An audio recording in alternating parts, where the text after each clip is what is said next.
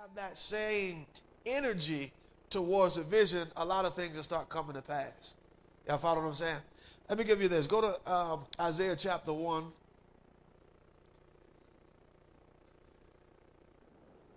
Isaiah chapter 1 and verse number 19. All right, what does that say? Isaiah 1 and 19.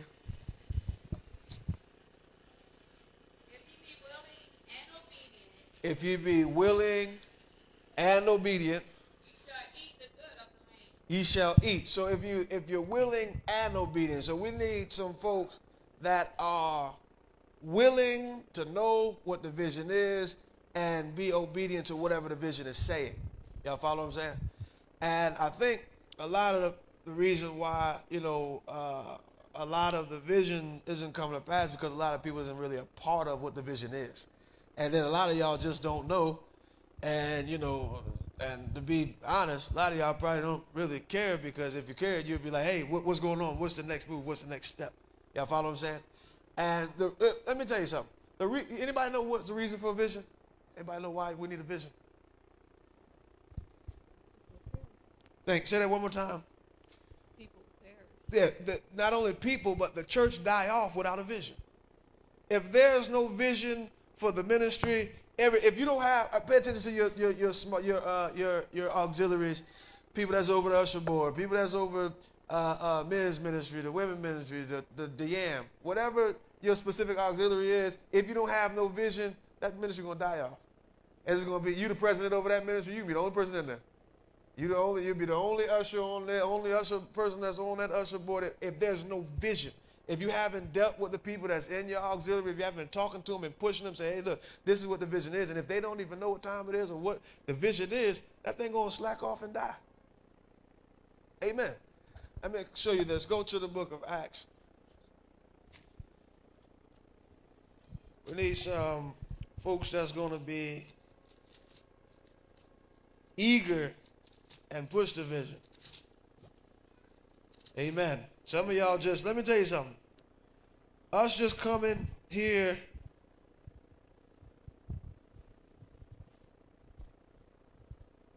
us just coming here, Acts 2 and 17. Us just coming here to the church, me preaching to y'all, we, praising God and all that stuff like that. That's not the vision. It's not the vision. Amen. This is for us. The church is for the saints. But what do we have for the people that's in the world? What do we have for the sinners? When are we going to, start pushing towards the vision of getting facilities for people out there? When are you going to start, saying, hey, Pastor, is it all right if I go out there and do this to be able to draw this? Can I go out there? Some of y'all, when y'all first came,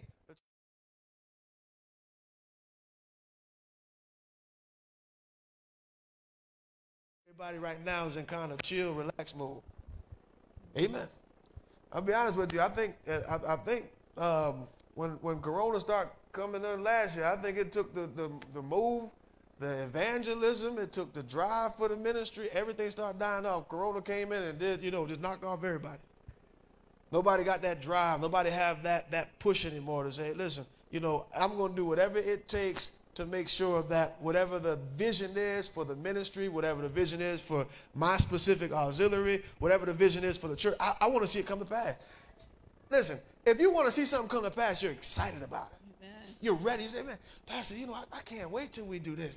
When can we do it? Pastor, in my life, can I go out here and do this so it can contribute to the vision? Can I go out and do that so it can contribute? Where are y'all? When y'all going to come to me and ask me those questions? When y'all going to talk amongst yourselves and say, hey, you know what? Pastor did say that, we're going to have a kitchen to feed the homeless. Y'all think we could just go buy some pizza and start feeding homeless people now just to start the vision?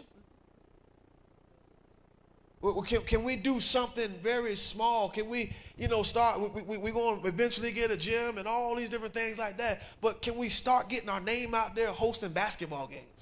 Can we start just so we could have our foot in the ground? When you know that there's a vision, when there's a vision, there are always, whether it's goals, whatever it is, there's always something called objectives. And the objectives, when you look at goals, now, I think I talked this to y'all a while ago. Goals must be smart, right? Yes? Yes. All right. What does S stand for? All right. Y'all remember? Okay. Specific, measurable. It can be achievable or attainable, however you want to put it. All right. Realistic. It's a little different writing like this, so y'all bear with me. All right. And what's the last one? Time bound, or what did you say? Time sensitive? Time bound, same thing, right? So when we're writing our specific, our goals, SMART goals, specific, measurable, attainable, or achievable, realistic, and time bound. When we write those things, in order to get whatever this goal is, we got to have an objective, right? So that is, what are we going to do to get to that? How could we start? Prime example: when I worked at a restaurant, I worked at Crystal's, right? We have our goal. So my goal for my shift was to be the fastest, right? So our drive-through time was 2 minutes and 30 seconds. That was our goal, right? So we had area objectives, right? So the grill out. His job was to dress or have them Crystals dress within 60 seconds, right? And then the drive-through person, take order within 7 seconds, right? These are objectives to reach this goal here. Everybody understand? So when we got this this huge vision, and I'm going to get it made, and we're going to put it in there somewhere. Give you, maybe get you something. Maybe you can take a picture of it, put it in the background of your phone so you can remember. Amen. So put it up somewhere so we can look at it and say, okay, all right, that's a good goal. All right, how can we do that? How can we find, where all the majority of men at right now, or black men at that? Where they at? Jail, right? If we're trying to get some deliverance and all those different things like that, what do you think would be a good objective to get, say we get 100 black men? What we going to do? Prison ministry, right? So now, okay, if they serving 3 to 5 years or serving 2 years or whatever, and we're down there preaching Jesus to them, get them baptized in Jesus' name, when they come out of jail, where they going? Right here. So what won't happen is that they won't get right back into the system, because the way the system is set up, you go to jail, you get out. If you don't go do something different, you'll go back to whatever got you in jail, and it's going to bring you right back to jail. That's how the system is set up, because when you go to jail, they're going to label you, right? Even if you get a felony, can't get no job, ain't nobody going to hire you and pay you no more money, so people say, I got a family to take care of. If I had a family to take care of, you ain't going to give me no job, so I'm going to go back out and sell drugs. I'm going to go back out there and rob somebody. Y'all follow me? So, but if we could catch them before they get back into the system, then guess what? They're in the church now. Y'all follow me? All right? Now, go back to, let me give you this. Go to Proverbs. Now, everybody in here has a purpose, right? Everybody in here has a purpose, and every ministry leader, every pastor has a purpose and an assignment, right? So I'm assigned to you, and you're assigned to me, right? So whatever my assignment is, you have to be a part of that assignment. So whatever my vision is, and because you're a part of the ministry, it's your job to hold on to the vision and run with it. Say, Pastor, okay, Pastor, I see that this is what we need to do. We need to figure this out. We're about to go start feeding the homeless. We're about to get this shelter. We're about to do all this stuff. So I'm gonna grab whatever part of that vision is, and I'm gonna run. I'm gonna start building. Whatever you say about that vision, this is what I'm gonna do. And this is how companies are built.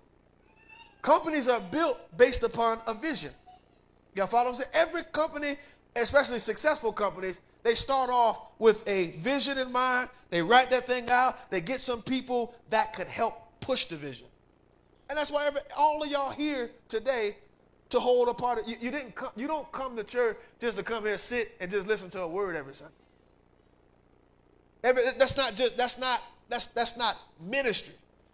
When I'm ministering to you, that's a part of it. When you're ministering to me, that's a part of it, but that's not the whole thing. When you got a kingdom mind, it's outside of, okay, let me come, I'm gonna do praise and worship, and I'm gonna go back home. Let me come, I'm praying this Sunday, I'm gonna go back home. I'm gonna come, I'm gonna do this, I'm gonna be security, I'm gonna do the media, and I'm gonna go back home. That can't be your whole mind. Y'all follow what I'm saying? Now, how excited, this goes for the media team and everybody else, but y'all remember when I said, hey, I want a better camera. I said, I want y'all to put TVs up here. I want us to look a lot more professional. Everybody was getting excited. People was getting excited because they tried to say, you know what, let's start painting. Let's do this. Let's put this. Let's do that. And then some of y'all start catching on. Somebody come and say, hey, Pastor, is it all right if I can hang this up on the wall? Go ahead, do that. That's going to break, that's a part of the vision of beautifying and, taking the ministry visually to the next level. Amen. And so, just like your specific job, it's like somebody going on a job. You just got out of college and you did all this study, did all this work in college. You go on a job, get a job making $725, and you just stay there and you're content with making $725.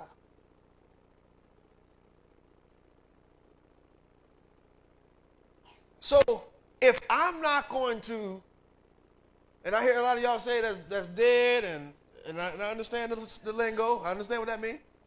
So if it's dead, then why in the world, or why would you allow the ministry or the vision of the ministry to be a 725 ministry?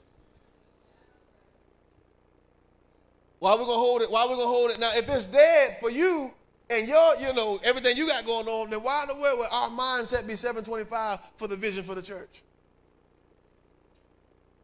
Some of y'all got minimum wage mentality when it comes down to the vision for the church. Just the bare minimum, just to, just that's it. We're not going to, we don't want to see it greater. We don't want to. And then some people just don't care. Some people just don't care. Hey, listen, if we get a new building, we get it. If we don't, I'm fine coming right here sitting on the same chair. I'm all right with this. I'm all right with that. It's all right. But listen, this ministry is greater than what we are. Y'all ain't saying that. Listen, I've seen the potential of this ministry. I've seen hundreds of people come into church, the altar full with over 50 people praying for, and people, the church still packed out. I've seen the potential of this church. That's why my vision is big. I have a large vision. But I need some people that could think big like I think. I used to say a long time ago, if you think big, you get big. You think small, that's all you're going to get. Can I tell you something? When I was younger, I always said I'm going to own my own business. That was a big goal to be a little kid. It's a big goal to be a little teenager. Listen, one day, all right, y'all playing. One of these days, I'm going to have my own business. I'm going to have my own restaurant one of these days. Watch, y'all going to see. Watch, y'all going to see. And then guess what happened? It happened. I ain't worked for nobody over 4 years. But that was, 10 years ago, 15 years ago. That was my mindset. So when you have, listen, I know a lot of y'all can't see. Let me give you this. Go down there to, go to 2 Kings. And I'm going to pray for some eyes tonight, because I want y'all to be able to see what I can see. 2 Kings chapter 6.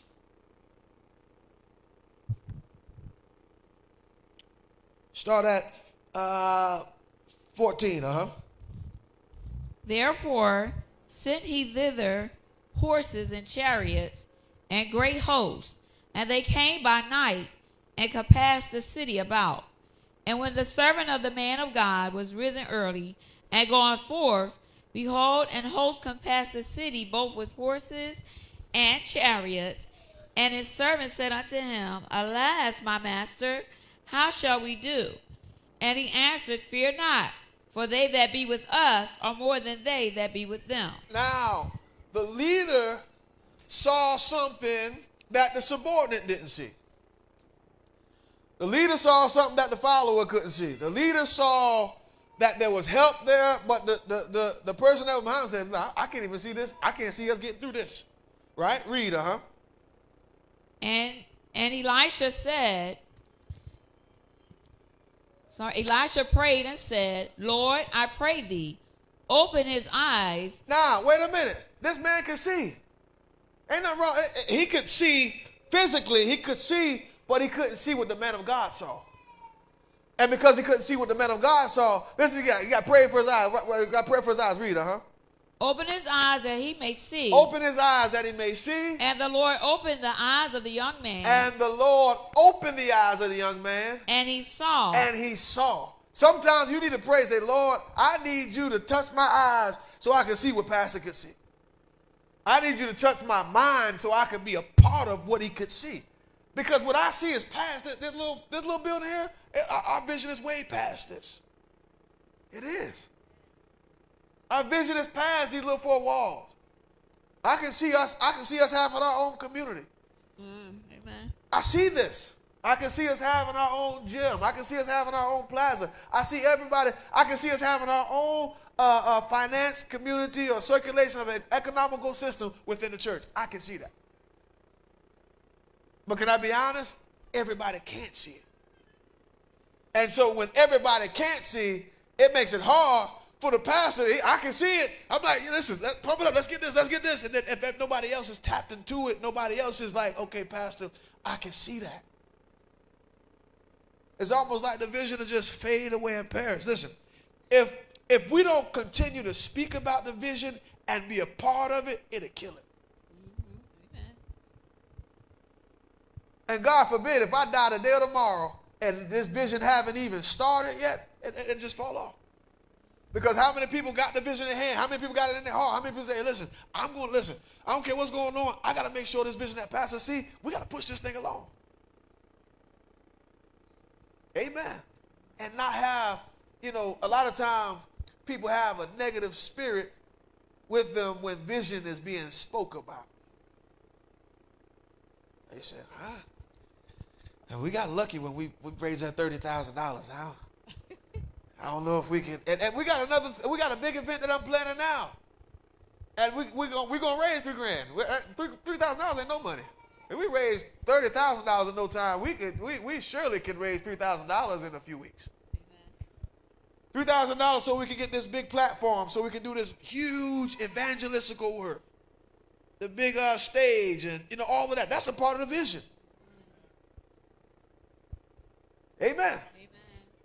So we can't have people in their mind thinking like, hey, I don't know if it's going to work. Or, hey, it's not enough of us to do that. It's not enough of... Listen, don't worry about everybody else as long as you got your hand on the board. Right. If we got, listen, let me show y'all something. Come here, y'all brothers. Let me get 5 of y'all. All right, take my stuff off of here. All right, we got 5 brothers that's going to hold on to the vision. And the vision is holding this table up in the air, right? And all 5 of y'all hold it up in the air. All right, one of y'all let it go. What is support? Just one person. All right, so we got 4. Now somebody else lose the vision. Go on, somebody else drop it. All right, and we got 3. Look how you see how the position changed. One person left off of this, so he said, you know what, I got to hold up whatever was left off right here. Somebody else lose it. Now, all right, now we got one more. Look at that. Somebody's still going to hold up the even. So you can't worry about if there's a whole bunch of us holding up this table, because if you ain't going to do your part, guess what? I'm going to hold up the slack. If you step away from the vision, and if you ain't going to do it, I'm going to hold up this side. And if you ain't going to hold up your side, I'm going to hold up your side. Good. Amen. So we can't have the mentality of, oh, if, I ain't see brother such and such, he ain't come out to evangelize tonight, so I guess we don't have to do it. That's not kingdom minded. That's not vision minded. When you say, I don't know about, brother such and such, he ain't come today. So are we still going to pray? Yeah, you still going to pray. Are we still going to go knock on doors and invite people to the, it was supposed to be 10 of us, but it's only 6 of us now. So what? Still go. Don't let one person, sometimes with that one, you have a couple people that start backing out and fading out. Don't let them a few people stop the ministry from moving forward. The Bible talks about Jesus. The Bible talks about the multitude following him. Then it talks about 70 disciples. Then it talks about the 12 disciples. Then it talks about 3. So you got different sizes, but the job still got done. Somebody shout hallelujah. Hallelujah. All right, now, where I got you at? All right, so he had him to open his eyes, right? Now, I want you to go to the book of Proverbs.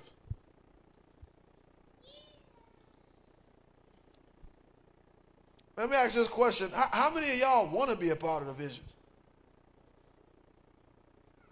Good. All right. Proverbs 28 or 29.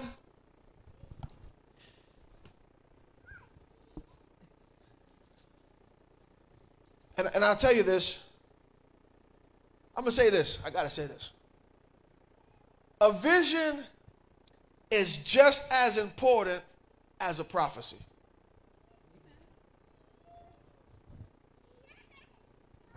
A vision, you know how people start falling and oh glory and all that about a prophecy and oh God gonna do it and you know bucking and all that you should be bucking when the man of God give you the vision.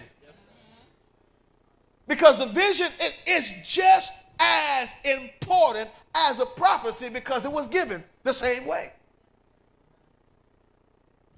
Oh Lord, somebody say hallelujah. Hallelujah. All right. 29:18, Where there is no vision, the people perish. The people perish.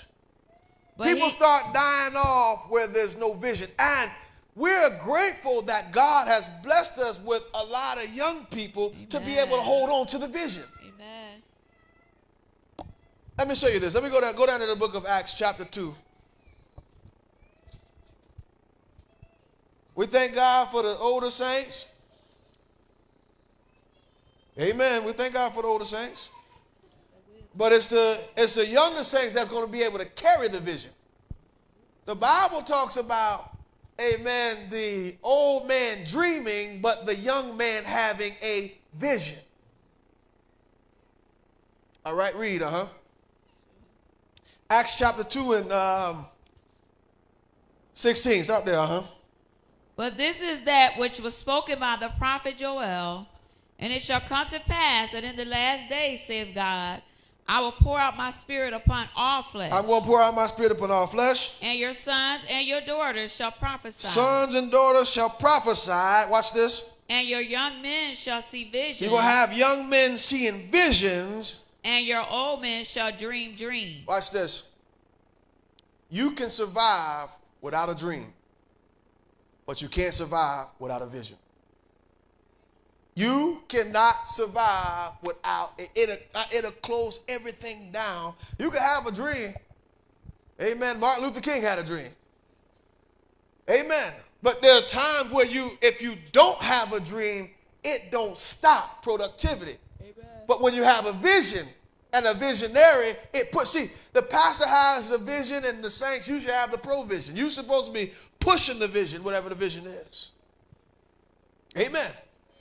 And find out what role you are to play in the vision. What's your role? What part are you supposed to be doing? Where are you supposed to be at concerning the vision? Amen. And, I know sometimes, like prime example, I think Soraya was pregnant maybe last year or so. And she know what my vision is, and because she couldn't get out and do certain things, she'll send me messages. Hey, Pastor, I found some land. Hey, Pastor, check this out. You see this? Almost every day, sending me things. So just because she was pregnant, couldn't go out, didn't stop her from being a part of the vision. And sometimes we allow little excuses like that to kind of, my knee hurt today, so I ain't going to be able to go out and evangelize. But you're on Facebook. But if you're on Facebook, that means you could share a message. Amen. Amen. But we don't, we'll skip over all type of messages and see a fight going on Facebook. You click on the fight and watch the fight. You'll have all these shares about people cutting up and all these funny shares, but won't share a message. A message that was preached, a message for deliverance, a message that will draw people to the ministry. We're not sharing those, but it's something funny, we'll share it, we'll tag people and do all that stuff. But when it's a message. So now you got to, kind of look to see, hey, am I productive when it comes down to the vision? What have I done lately to support whatever pastor was saying? What have I done lately to find out? And, as much as, and I know we teach on vision, maybe a couple times a year, but to hear vision that much and not have the drive to find out what the vision is, that's baffling. If you don't have a clue, what the vision is in totality, you don't have a clue of what some parts of the vision is, don't have none of that, and that's baffling, because then what's the purpose of coming to ministry if you can't see it moving, if you don't want to see it move? Amen. I don't know about you, but I want to go somewhere. I don't want to just stay in the same little box saying, and a lot of y'all spiritual life is like that because you can't see past where you are. And that's why you ain't a part of the vision, because you can't see past where you are. See, if you got a person that's always in the, trying to drive, try to move and try to, penetrate the spirit realm and go to different places, that's a person that's going to be a part of business. Say, hey, Pastor, what can I do to move forward? Because I'm trying to grow as well. And some people are content just being baptized in Jesus' name and spoken in tongues. That's it. That's it. That's it. Well, I done got baptized in Jesus' name. I done spoken in tongues. I'm good now. I ain't got to worry about nothing else. I'm good. But I'm going to be honest with you. Baptized in Jesus' name, filled with the Holy Ghost, that's not it. It's more, you need more than that to be saved. Amen. All right, go down there, amen, to the book of Genesis.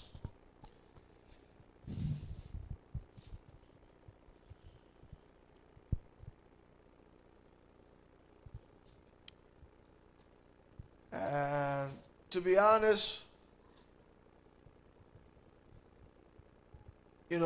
the pastor preaching and giving out vision is supposed to impregnate you. It's supposed to be, the word and the vision is supposed to go through you and become alive in you. And a lot of y'all just so barren that you can't even get, it ain't even going in there. So that you can't be productive when it comes down to the vision. You can't see past where you are, can't see past where the ministry is. Amen. I see our choir being at least 100 people in the choir, in the big choir stand, behind the pulpit. I can see all of that. I see more than 20 people on the praise team. I can see that. I can see, hundreds of people coming in. I told y'all that vision that we had, and the Lord confirmed it when we was down there at the graduation, Georgia Southern graduation, and I had a vision of baptizing I was on there baptizing so many people. And when we went out there, they had the same baptism pools we had. They had 2 of them, and it was full of water bottles. I said, wow, God, I see what you're saying. Amen. And we have to have that mind and that mentality for vision. But listen, since I've been in this city, baptized over 400 people. You know what the potential for a ministry is if just over 400 people. And I think it's over 450. I think 400 is just, that's almost hit and miss. But to baptize that many people, that's the potential of what the ministry could be. But we got to be able to get those nets. We got to be able to figure out ways to get in the community, because that's a part of the vision. Amen. Amen. And I don't want people to just drag along and say, okay, Pastor wants us to do this again. We need some people that's going to be excited about the vision. But yeah, glory. Man, Pastor said we're looking to do this. I'm excited. Anybody saw some land lately? I done saw this about the land. I seen this. I was driving around the neighborhood. I saw that. I can see the vision now. I'm excited about it.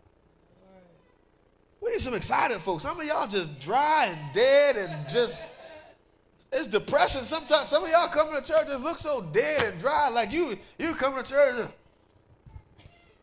Are you upset to be in there? Be excited about the Lord. Be excited about vision. Somebody shout hallelujah. Yeah, somebody say, I got to be a part of the vision because I want this thing to be alive. Genesis chapter 2. You know, God had a vision for Adam.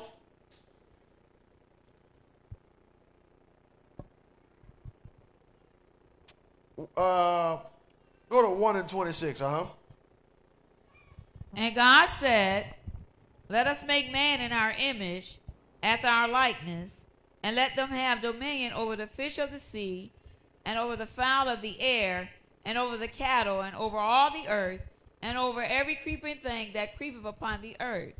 So God created man in his own image. In the image of God created he him. Male and female created he them. And God blessed them, and God said unto them, be fruitful, and multiply, and replenish the earth, and subdue it. That was the vision. To be fruitful, multiply, have dominion. This was a vision that God was given to him. Amen. When you look down to, go to Genesis chapter 6. It was a vision for Noah. Noah had to build an ark. Amen. And, you know, that's quite a big vision for him to complete. You know how big an ark is? Anybody ever been on a cruise before? Jesus. Can you imagine somebody building something like that? That's big. It's huge. It's very big. When you have time, and if you travel, go down there to either Miami or Fort Lauderdale. Fort Lauderdale probably are better, and you'll see all the yachts and all those different things like that. They got big yachts out there, almost look like cruise ships, but they have those big cruise ships. You start looking at that and say, man, Noah built it. How in the world could Noah really see and say, wow, God, you want me to build something like this? It almost looked impossible. I'm going to tell you something. Visions, it's supposed to look impossible. It's supposed to. It's supposed to look like, man, I don't know what can we really do that? You know why? It's supposed to look impossible so that everybody can come together and make it possible.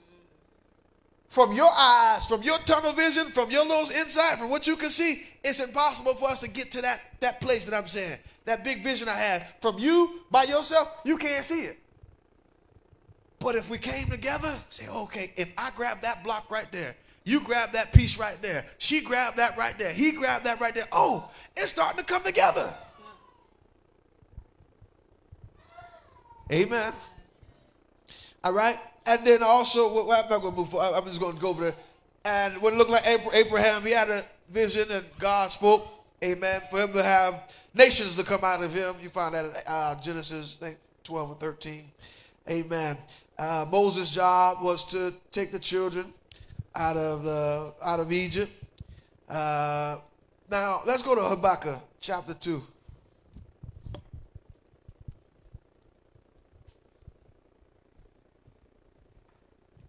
Look at somebody and say, I got to get this vision in my spirit. Get this vision in my spirit. It's very important because, to be honest, we know that the Bible talks about, the church serves as a woman. You all serve as a woman, and you got to get pregnant with this vision. You got to be able to get it in your spirit. Amen. All right, now go to Habakkuk 2. And verse number 1, I will stand upon my watch and set me upon the tower, and will watch to see what he will say unto me. Let me say this. How many of y'all would say that y'all have a pretty good relationship with your pastor? We always say that. Okay. The majority of it? Okay. All right. Now, can I tell somebody said what they said back there? All right. All right. Let me say this. If the church is producing, that shows that you have a good relationship with your pastor. Because whatever is spoken, just like a man and a woman. When a man and a woman come together and they have relations, they produce children. So when you have a good relationship with your pastor and whatever the pastor is saying, it gets in your spirit, and so you start producing. So you become productive to what the man of God is saying. Amen. That shows that relationship. So in your mind, when you're thinking about things that I've ministered to about, specific things going on in the ministry, the vision, all of the things like that, and you're helping them come to pass, that shows that you have a good relationship. Amen. All right. Read, And what I shall answer when I am reproved. And the Lord answered me and said, write the vision and make it plain upon tables. All right. Write the vision and make it plain. Now, I don't know. Who I sent the vision to? Sent it to oh, you got it with you, Ron? You got it. Could they hook it up back there on the media? Can y'all do that, Mike? Okay. I wrote the vision, and I want to just go over a few things. It's not my whole vision. And one thing about a visionary, everything that I see, I can't write down. You can't. It's hard. And I guarantee you, when you look at the book of Revelation, when it comes down to, Revelation of Jesus and what John saw, I guarantee you John couldn't write down everything that he saw. It's impossible. When you have visions, it's impossible to record every single detail. So you'll see a lot, amen, of the things that I see and a lot of things that I say or speak of is just bits and pieces of what the vision is. So I done wrote it, and I want to see if this is plain enough for y'all to see it. All right? How long we got back there? Okay. All right. I got 7 people back there, y'all. Try to get that thing moving. All right, let's read the rest of that verse. And the Lord answered me and said, write the vision and make it plain, upon the tables, that he may run that readeth it. All right. So what happens is when I get the vision, Pastor said this about the vision. I got to go do something about this. All right. He want to start doing this. He want to start building this. So I took it and I ran with it. When you have the vision, you don't just get it and hold it and sit with it and say, Pastor did say he want to have a soup kitchen. He did say he want to start, a shelter for battered women. He want to do all these different things, and you just hold it. Haven't done no research on how could we get something built. Haven't done any research on how we can get a grant to get something built. Haven't done any research on anything concerning the vision because you ain't running with it. When you run with it, you take hold of it and say, Pastor said we got it. I'm excited about this. It's almost like somebody got a football. Threw the football, caught it, and you can see the finish line.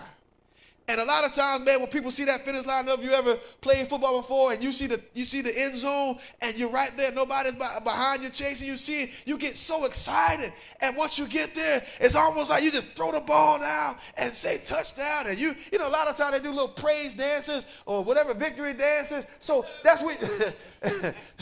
So when you get the vision, you take it to the end zone.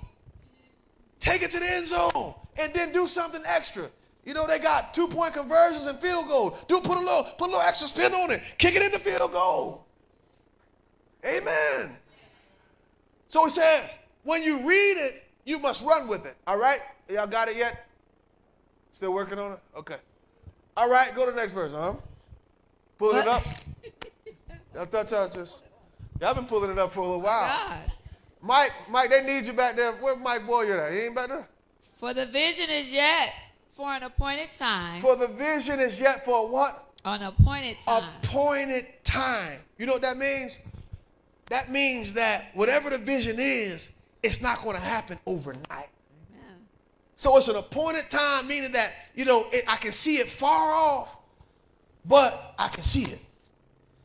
I don't know if you ever, used to walk or jogged or did anything of that nature, and you see where, say for instance you're working out, you're doing a 5-mile walk or run, and you can see that spot where you're supposed to be at, you at 4 1/4, boy, you knees starting to hurt and you're looking, but you can see it. You can see it afar off, and then so you start getting excited to get to wherever it is, but it's far off, but as long as I could see it. Somebody shout hallelujah. Look at somebody say, it might be far off, but I could see it.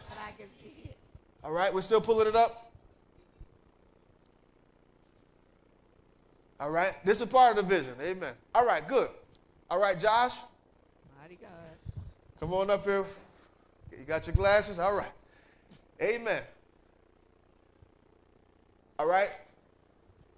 This is now I want to get a copy. I'm gonna get a copy of this.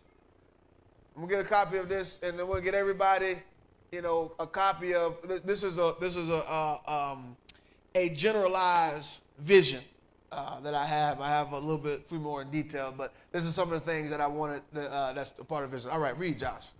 The mission of the Redeeming Love Apostolic Faith is to connect people to God and connect people to the purpose God has for their lives. All right, so the number one thing that I have on the vision with our mission, the mission that we have, is to connect people to God.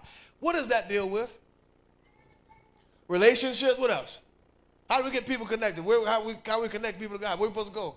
Evangelism.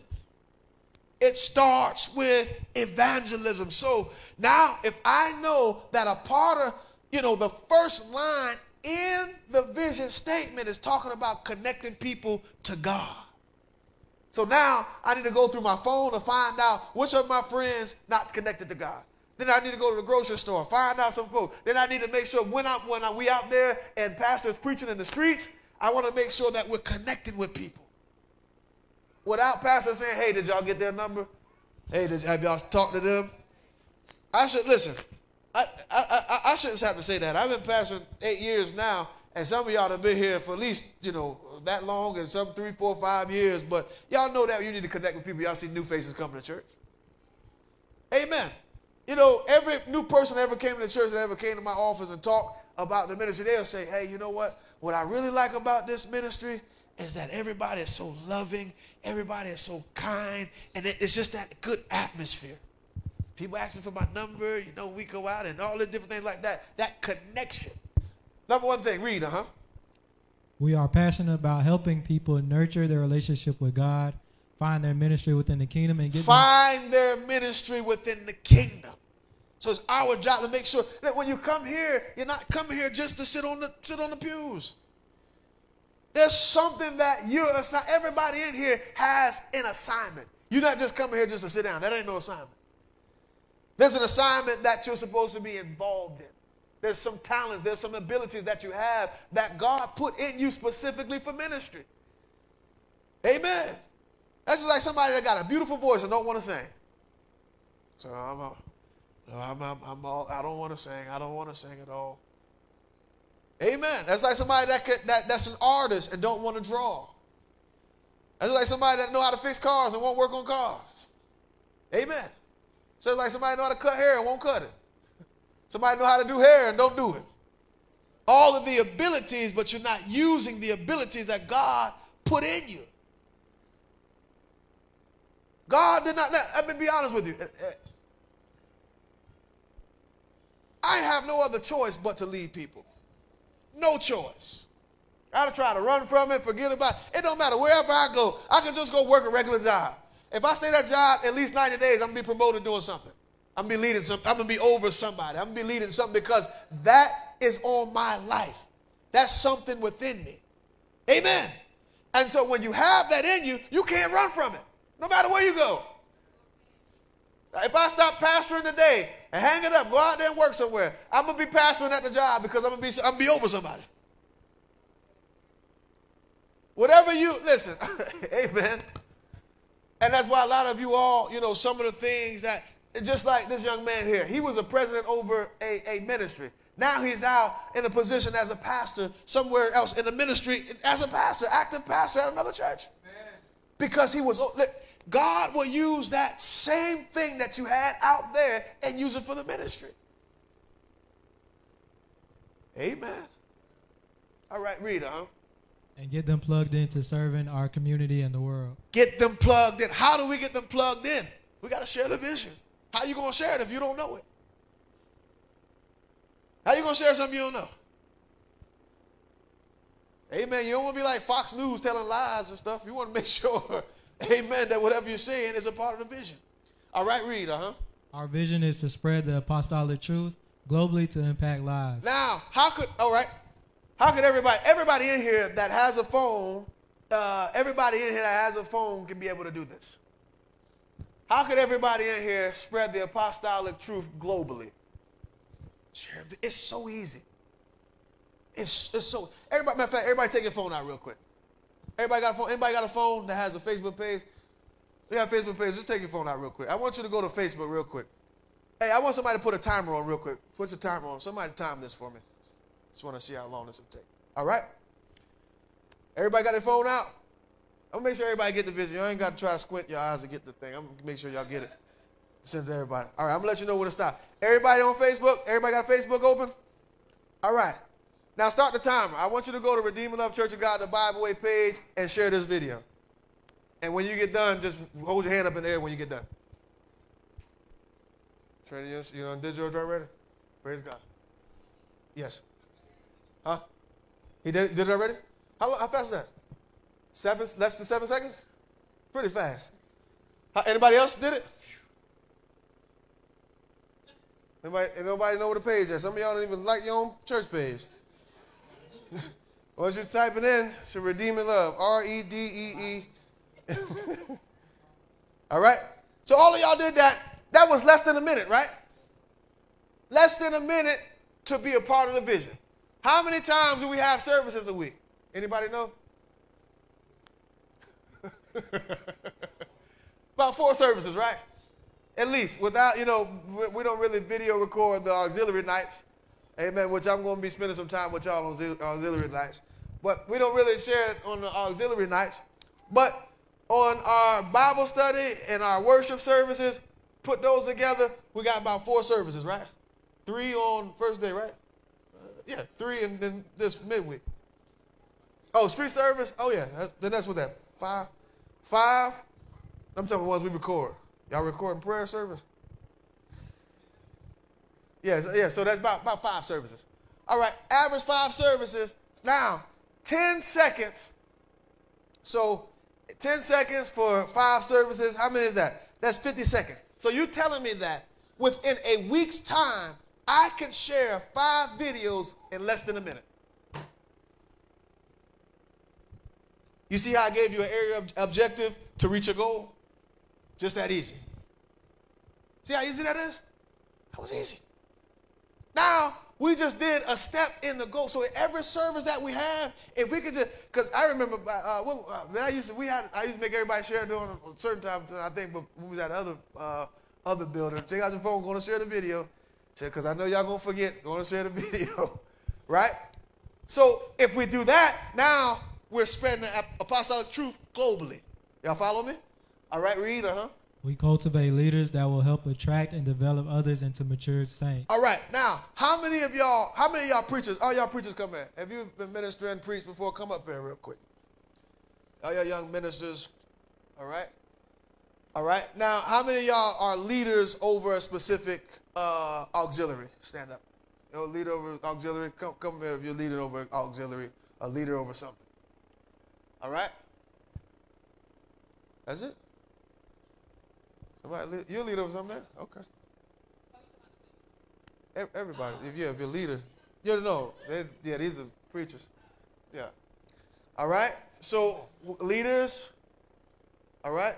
Are you a leader? Okay.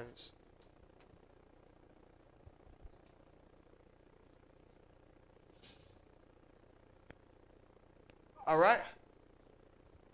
So what does that say? Read that part again. We cultivate leaders. That will help attract. And develop others. Into mature saints. All right. So I done did my job by cultivating leaders. And that's your job to develop the saints into mature saints. So that's a part of the vision. So now leaders, y'all got an idea of what you're supposed to be doing. So you'll go gather or grab somebody, a young person in the church, and minister to them and help them become a mature saint. That's your job. That's a part of the vision. Well, some of y'all selfish with y'all little salvation. Well, the Bible said work out my own salvation, all that stuff. You want to talk about, but what about a part of the vision about helping somebody get to the next level? What about being midwives, helping somebody produce? That's in the Bible. Amen. All right, y'all be seated. Thank you. All right, so when you can start seeing the vision, Amen. Does it make a little more sense now? Just a little bit? All right. We're going to make it a little more sense. All right. Read. We strategically reach for the wounded. We strategically reach for the wounded. So it's our mission and our vision to strategically find wounded people. How do we do that? Where do we go? How do I find somebody that's wounded? Anybody know? Anybody want to take a guess? Huh? Hit the streets. Go to different communities. You will see you can tell when somebody going through something.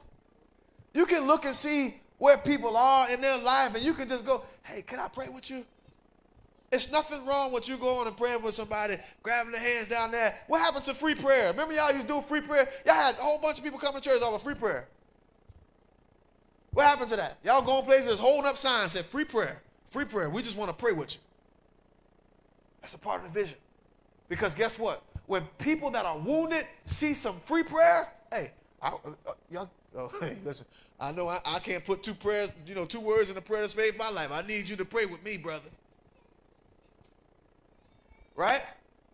So that's a part of the vision, to strategically find wounded people. Go down there to some of these shelters and minister to some of these women that have been broken, beat up, and battered. Minister to some of these women that have been out there on drugs. Minister to some of these men that have been out there on drugs in these specific facilities. We got to find it. Do the research. I'm giving you the vision. You get that provision and you work it. You find out ways to figure out, hey, how could I do that? Okay, Pastor said find the wounded people. How do I find wounded people? Where do they normally be at? Amen. Any of y'all been wounded before? Anybody done been through some stuff and been, maybe battered or been something? Where was you at? Where did you hang out at? If I was a battered woman, where would I be? If I was a drug addict, where would I be? If I was an alcoholic, where would I be?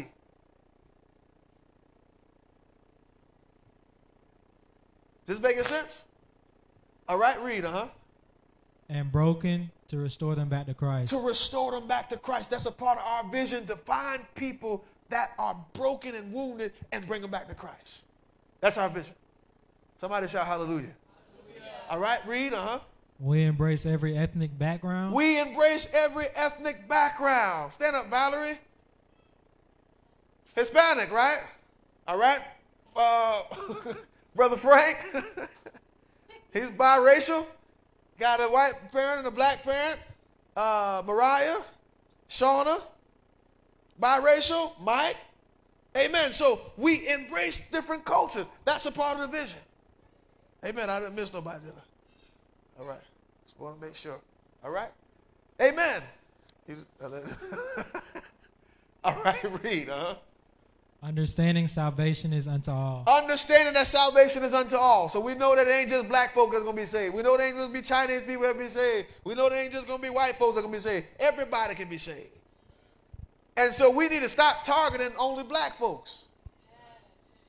Oh, Lord, I done said something wrong now. You'll see a white brother right there. He be on the stand reading the newspaper. You see a black person over there. You're going to walk over there and say, I'm going to go. I know how to minister to my kind. Y'all got to do better now. If you're uncomfortable, take Mike with you. He'll talk to anybody. Mike can find anybody to talk to. He say, hey, what you got there? What's that? What you playing with? Okay. Play any music? You go to any church?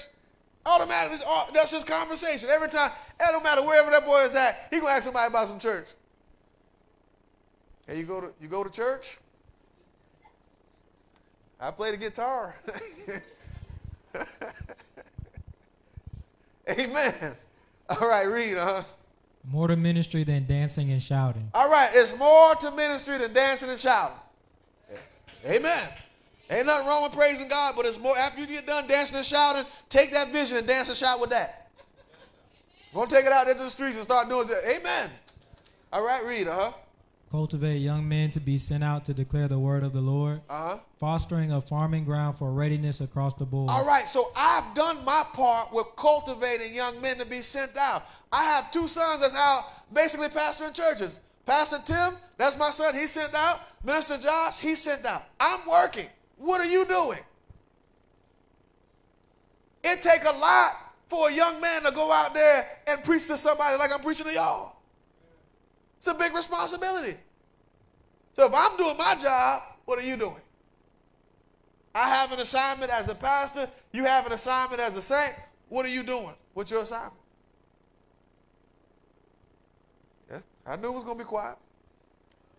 All right, read, Daycare. Employ saints and keep the revenue going through the church to pay So off. I want to build, and I'm still waiting on them folks, because ain't nobody bought that building yet. I'm going to buy it, though. I'm going to get it. As soon as they lower that price to where I'm going to buy it, they're going to lower it. Amen. Because I want to get a daycare. Now, this daycare, because we're not just taking and save kids. Y'all follow what I'm saying? Daycare ain't just for saved folk, because you got people that's having babies that ain't saved. So what does that do? That draws in more people. So when they come in to pick up their child, you can say, hey, what they learned today? Well, for the alphabet, we taught some scriptures. Oh, y'all teach scriptures here? Yes. Yeah, this is the name of our church, blah, blah, blah, blah. Bang, guess what? We got somebody interested in finding out more about the church, because that's a net. Amen. Y'all follow me? All right, read, Grade school. To employ saints and keep the revenue flowing. So not only a daycare, but I want to have a school. A school. But this school is to employ saints and to gather people that are out there to come into the church. Amen. Because not every teacher, amen, is saved. We get one teacher that's not saved, bring them in, guess what happens? We got enough saints around there to turn them on around. Read, Soup kitchen to feed the homeless, hungry. Free food once a week to give back to the community. Free food once a week. Because now, if we get a name about giving stuff away, people start understanding, man, I like that church. I know their pastor, he crazy. He be out there fighting for justice, but not only fighting for justice, they go out there and feed the hungry and the needy. Amen. It don't take nothing for us to get a few little boxes of pizza, or you want to, or even somebody had an idea, little brown bag lunch. Just make some bologna sandwiches and a little bag of chips and a little apple or something like that, little juice, and hand it out. Or a bottle of water, that's cheaper. You get 32 waters for $3, $4. Amen. Amen. We need some more people. Y'all sleep. I'm talking about the vision now. Y'all need y'all to. Amen. Talking about the vision. I thought y'all was going to be pumped up tonight. We talking about the vision again. We talking about the vision. Yeah, amen, Pastor. Come on. Yeah, we see the vision. We're going to look at it when we get home. Come on. I had time. We didn't work all day. Yeah, I worked all day too, but I'm excited about the vision. Amen. Some of y'all just content, man. I ain't content. All right, read, Build a group home for young men and women sponsored by the church. Building a group home. Let Davon do their thing. We're going to build a group home for kids, that are suffering in them other systems. And we can show them how kids should be treated. And guess what happens to that? Hey, those kids, they can have a way to salvation. Teenagers, young boys. Remember that one time you had about 8 or 9 little young boys that was coming to the church? They'll always remember this. We were somewhere and they drove by and they saw me and another minister or somebody, and they saw, oh, hey, they knew who it was because they're going to remember. I baptized all of them, didn't I? I baptized every last one of them. Amen.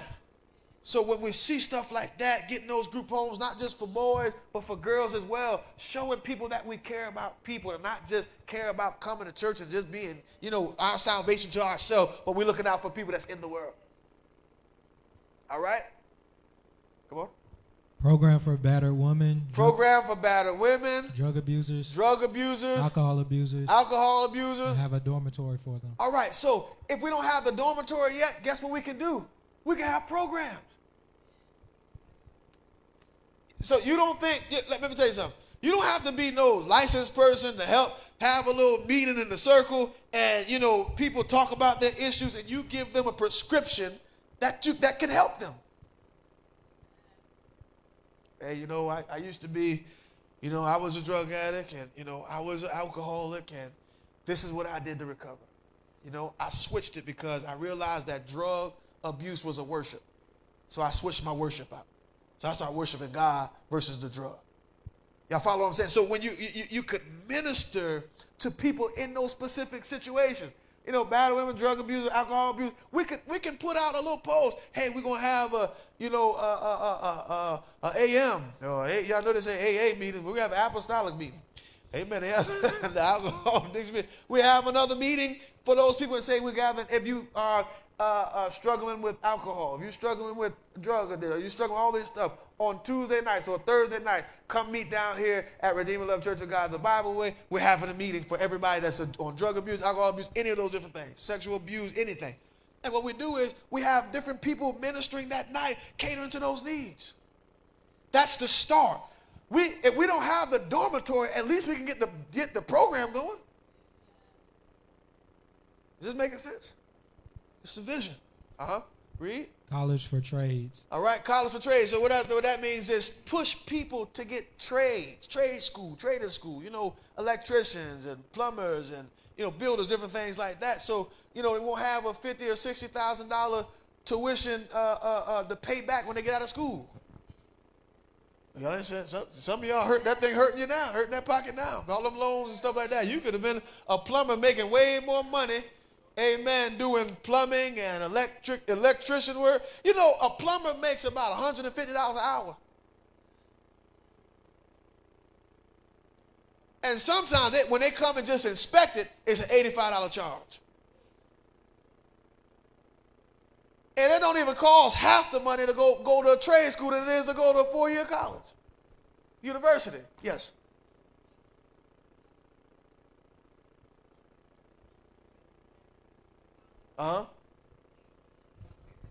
Yep.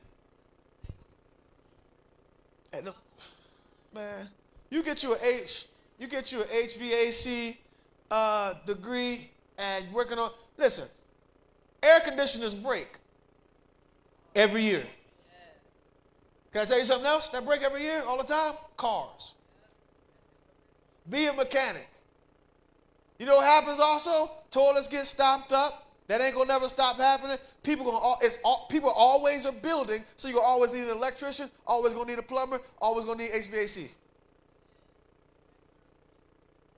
And them programs pay. Them programs pay. You know them mechanics, man, they be, man, this man tried to charge me almost $200 to fix 2 brakes. Yeah, I said, how much it was? It's at $175. I said, okay, all right. I left. I put them on me and D'Angelo put them on myself. Pop them right back on. You know why? A lot of people don't know how to change brakes. So when a lot of people don't know how to do something, they take advantage of, you know, if you don't know, ain't nobody know how to do no plumbing. People don't know how to snake and do all the people don't know how to do that stuff. So you know what? If a lot of people don't know how to do it and I can do it, I'm going to charge arm and a leg. Amen, yes.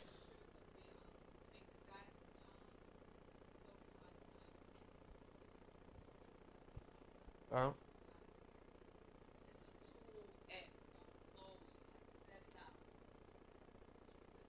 little snake. Yeah. It's a tool, it's plastic. And it got these little things on it, hooks on it, you stick it down there, and right it on all that stuff. Yeah. Supposed to reel it in. You got to reel it in there. Yeah. I learned how to do a lot of stuff on my own because folks don't know, you know, people, YouTube teach you how to do stuff, all types of stuff, man. People charge you $25 to change your battery. All you got to do is pop it out and put it back in. All right, read the next little bullet point here. New church will have the professional cameras for advertising. So, you know, when I looked at that, you know, when you look at our page now, I look at our YouTube, it look a lot more professional. Amen. Look a lot more professional. The sound is not, you know, the camera is not recording the sound out of here, but we got a little, it was like moderator, what is it called? A focus right, or rack, something like that. Whatever it is, but what happens is everything I say through the mic, it goes straight to the camera, just like I do at the temple.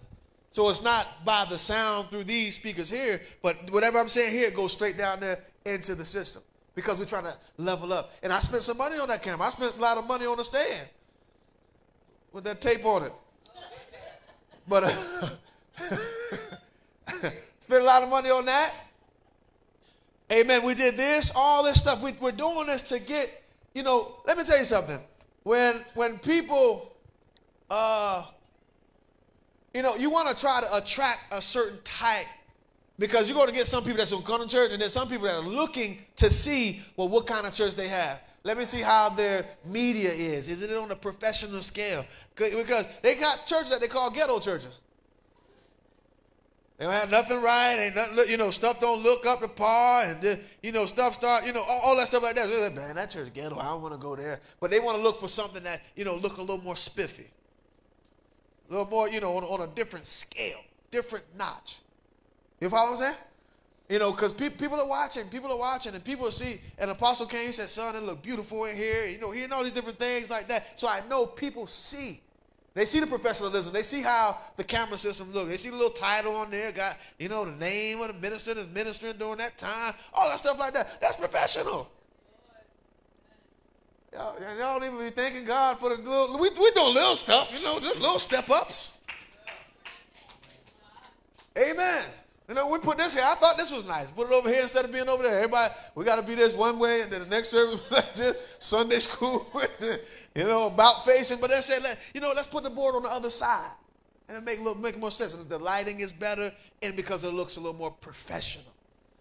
Y'all follow what I'm saying? So that's why we get new cameras. That's why we got new stuff. All right, read, Goal is to have a membership of 300. Oh. Yeah. We read this already? Mm-hmm. All right. Yeah, so the goal is to have membership of 300 to 450. That's the vision. And listen, that is easy. I'm telling you, because I've seen it. When we started the ministry and I started praying, man, them people was coming in I was like, man, I remember one Sunday, 15 people joined the church. And I was like, I told my mom, I said, man, this thing, it's going too fast. And during that time, I was pastoring, but I was more so just preaching. So you know how I talked to a lot of y'all, and we be on the phone and dealing with your different issues and stuff like that. I didn't have that as much as I have now, but during that time, it was just all preaching. People just drawn by the ministry, drawn by the preaching. So I know what the potential of this ministry can be. And we will get there. Amen. But I'm going to be honest with you. I can't do it by myself. Minister Josh can't just do it alone with me. Minister Francois, Minister Williams, and Sister Reynolds, and Sharonda, we can't do this by ourselves. We need everybody collectively. Amen. I'm going to tell you something, and I'm going to be closing here in a second. I was putting up, we was doing a roof, and I was doing the inside of the roof, and I was putting up a sheetrock on the inside in the kitchen. And I tell you what, putting that sheetrock up by yourself will kill you. And I had, poor little Draylin was over there.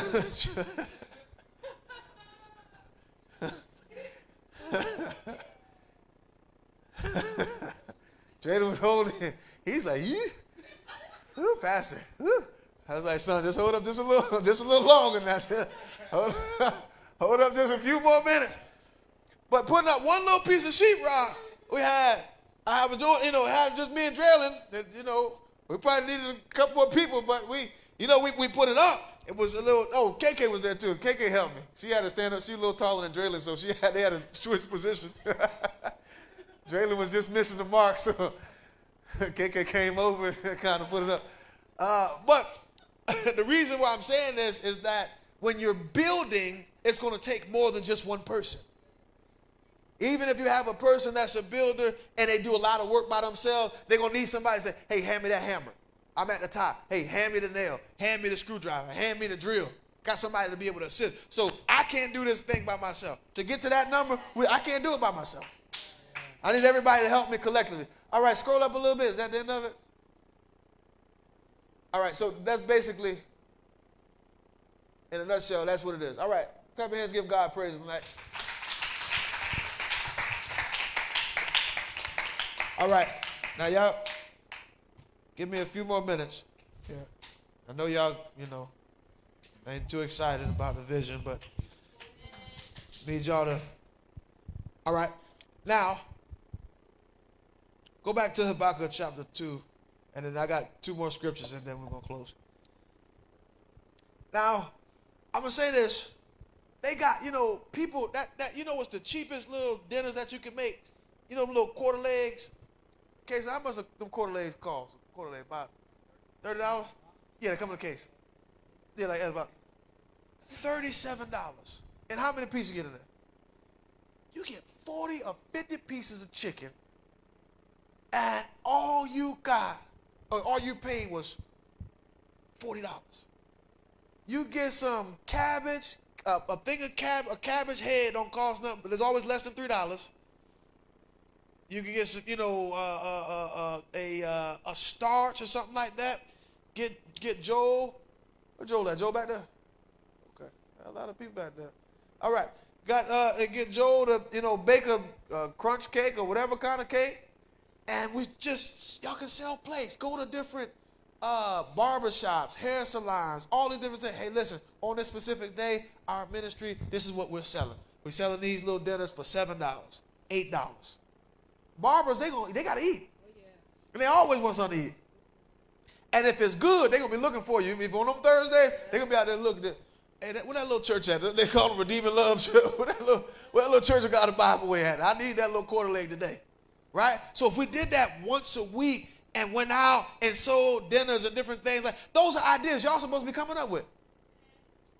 Y'all supposed to come up with that stuff. Say, hey, Pastor, we bought a little case of chicken, and we're about to sell these dinners, and we're gonna put this towards the building fund, or we're gonna put this towards whatever part of the ministry that we want to do, right? Because I'll be doing my part. When y'all be looking for transportation stuff like that, I done bought 2 buses. That first one, we ain't talking about it, but that bus that I bought that wasn't no good, I sold it. Yeah. So I know how to recover. Now, some of y'all need to learn how to recover. So we done bought a bus. That's something what other church in our district got a bus? What other churches out here in Statesboro got buses? Nobody. Why? Because when I got to visit, hey, listen, this is what I want to get. I'm going to tell you something. When I look at our ministry and I see where we are and I say, hey, listen, we need to get that. And what happens? It jumps off because y'all jump hold of the, be a part of that vision. You don't see many buses out here in this city when it come to churches. Amen. You don't. Amen. Now we need a van. And I've been asking y'all to find a van for the past 2 months because we can't go pick up nobody on a school bus to bring them to church. 2 people. We ain't about to.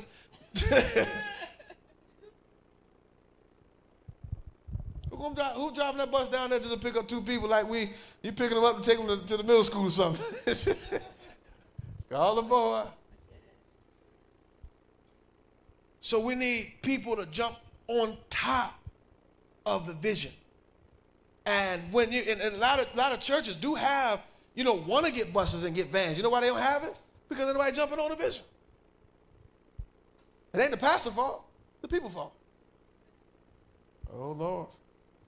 It's not the man of God's fault because they pushing it out there, but it's the people's fault because they're not receiving it. They're not saying, hey, you know what? We do need to get that. If we're going to be evangelizing, we're going out here preaching to these people that ain't got no vehicles or they don't have this, hey, we can go pick them up in a van. But if we don't have people that's saying, hey, we can do this, or let's find this, or you know what? Let's go start selling dinner so we can buy a van. Let's sell this so we can buy this, or let's sell that because, and some of y'all be trying to, and it don't make sense to sell it to each other here.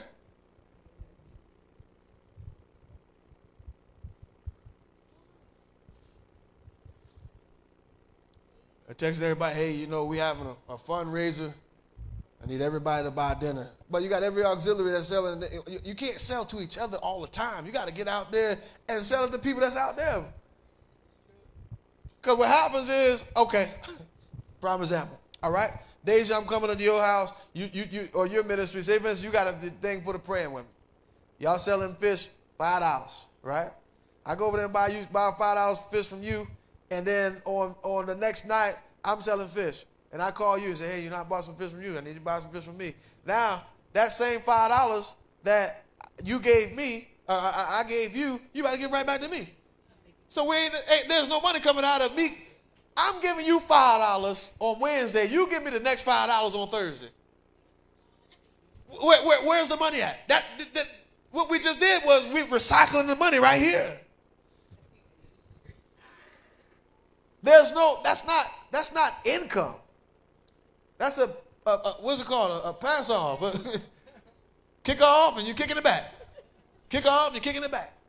But if I get that $5 from you, go out there, down there to that barber shop, get those $5 from them, then it was your turn. I can give you a lead. Hey, I sold some fish down there. What's the name? Down there at that barber shop down there. And so you say, hey, you know what?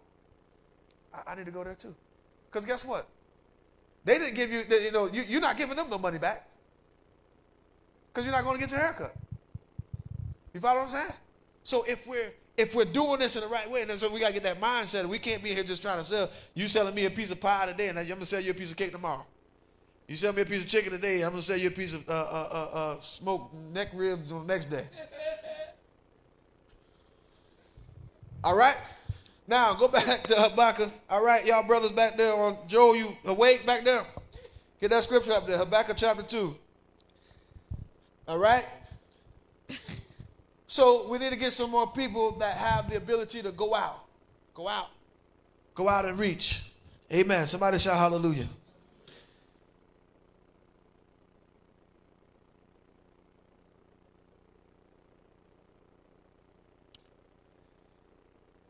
Now I'm going to tell you something. A lot of people ain't get to that promised land. And you know why? Because they couldn't see it.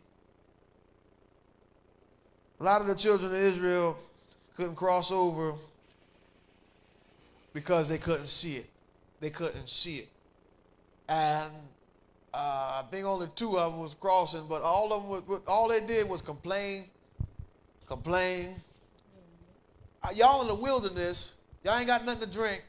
This man gets some water out of a rock and get you something to drink. Y'all hungry. This man called down manna from heaven, and y'all get bread out the sky. But you still can't see getting to the destination. You can't see getting to the next level. Y'all done see all the stuff that happened in this ministry, seen all the different things that God can do in this ministry, but you can't see past where we are or see past where you are. Amen. All right, I'm about to close here. All right, 2 Chronicles chapter 10.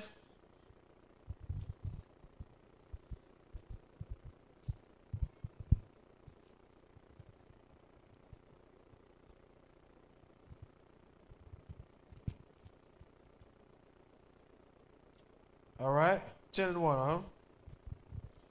And Rehoboam went to Shechem, for to Shechem were all Israel come to make him king. And it came to pass when Jeroboam the son of Nebat was in Egypt, whither he had fled from the presence of Solomon the king, heard it, and Jeroboam returned out of Egypt. And they sent and called him. So Jeroboam and all Israel came and spake to Rehoboam, saying, Thy father made our yoke grievous. Now therefore ease thou somewhat the grievous servitude of thy father. So he said, your daddy was a little tough on us, and we need you to lighten up a little bit, huh? And his heavy yoke that he put upon us, and we will serve thee. And he said unto them, Come again unto me after 3 days. And the people departed. And King Rehoboam took counsel with the old men that had stood before Solomon his father while he yet lived, saying, What counsel give ye men to return answer to this people? And they spake unto him, saying, If thou be kind to this people, and please them, and speak good words to them, they will be thy servants forever. If thou be kind, we got to be, when you're dealing with people in your specific auxiliaries and you want to see that vision of come to pass, you got to be nice to folks. Amen. Can't be being nasty, yelling at people, talking to people all sideways and saying whatever, just stuff just flying out your mouth and you don't care. People ain't going to want to do stuff for you. Amen. When I work, and when you look at, and I'm not going to read this whole chapter, but at the end of the chapter, you'll see that they bucked on them. They said, man, we ain't doing that. You want to keep us working hard like this? Man, we ain't about to do this mess for you. So after a while, when people are being grieved doing work, and you don't ever say, that they've done anything good or good job, they'll start pulling back and don't want to do any more work. And so when you read that whole chapter, you'll find that as leaders, and some of y'all on our auxiliaries, y'all need to make sure that y'all talking to people and dealing with them right so that your ministry can grow as well. Because if you're not and you're being nasty and talking to people nasty, ain't nobody want to do nothing for you. Amen. Amen. It's a certain way you're supposed to talk to folks. Ain't nobody, listen, ain't nobody your child in here but your child. Amen. Amen. So you got to remember that when I'm dealing with people, in order for that vision to expand, I got to learn how to be nice. And some of y'all, you know, none of y'all ain't nobody pastor to be trying to rebuke nobody. Amen. Some of y'all get a little authority. You just be trying to go off on everybody because you ain't never had no power in your life. Ain't never had no authority. Ain't never did. Just about like most police officers. Most police officers got picked on. They got picked on in their life. That's why they be so nasty and talk down to people. They be, hey, get over here. Shut up. Be quiet while I'm talking. Oh, no, man, who you talking to? But at most times they get picked on, so they get in a position of authority to get back at people. And so some of y'all that in these leadership roles, make sure you treat people nice because it helps with the vision. Amen. Somebody shout hallelujah. All right, I'm almost closing here. All right, now go to Exodus 35 and 4. Look at somebody and say, we got to contribute to the vision.